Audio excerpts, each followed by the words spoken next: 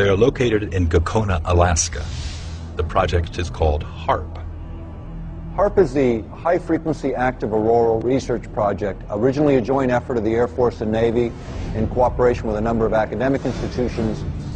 It is today the world's largest radio broadcasting station, but it's not designed to broadcast for human ears. It uses unique patented ability to focus the energy coming out of the antenna field and injects that energy into a spot at the very top of the atmosphere in a region called the ionosphere. HARP is comprised of 180 antennas, approximately 72 feet tall, linked together to function as one giant steerable antenna. Steerable because it can aim millions of watts of ELF waves into one tiny patch of the atmosphere. The amount of energy we're talking about here is 3.6 million watts. To give you an idea of what that is, the largest legal AM radio station in North America is 50,000 watts. HARP is 72,000 50,000 watt radio stations injecting their entire output into a spot that's about 12 miles across by about 2.5 miles deep by about 90 miles up. This is where HARP is pointing. It's an area located roughly 300 miles from Anchorage. The U.S. military says HARP is merely being used to study the physical and electrical properties and behavior of the ionosphere for both civilian and defense purposes. But another theory has surfaced. The intense energy being beamed into the sky by HARP is actually heating up the atmosphere, causing weather changes. HARP is being used for weather modification. The military's own record proves it.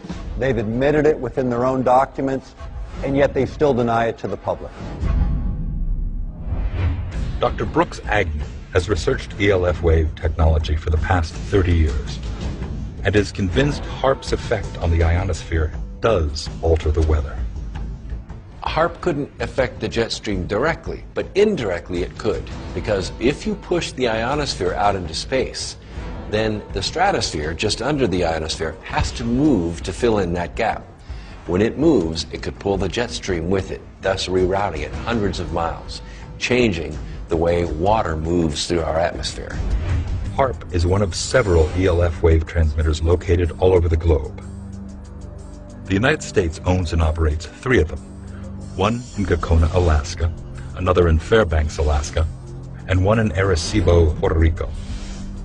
Russia has one in Vasilursky near Nizhny Novgorod, and the European Union has one near Tromsø in Norway.